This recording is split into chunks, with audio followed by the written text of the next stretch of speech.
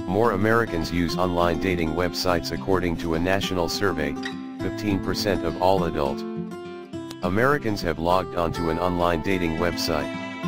In 2013, only 11% admitted that they used dating apps. The survey was based on interviews with 2,000 American adults. The highest increase has come to young people between 18 and 24 years of age.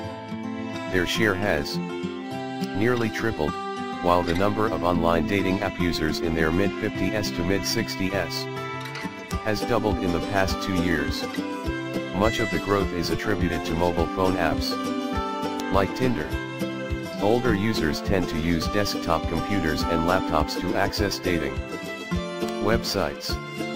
Adults who have tried online dating websites usually have a positive opinion about them. Most of them think it is a good way of getting to know other people.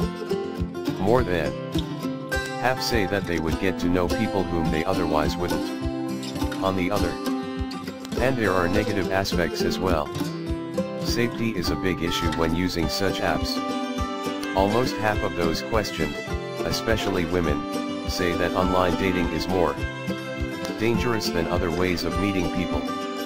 According to another report, sexual assaults and rapes related to online dating has increased.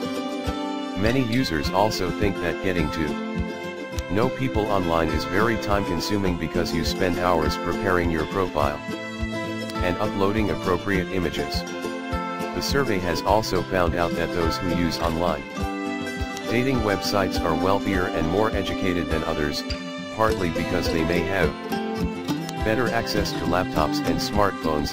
In any case, attitudes towards online dating apps have changed over the years. In the past, you were thought to be weird or desperate when using such websites. Today it has become a widespread method of finding your ideal partner.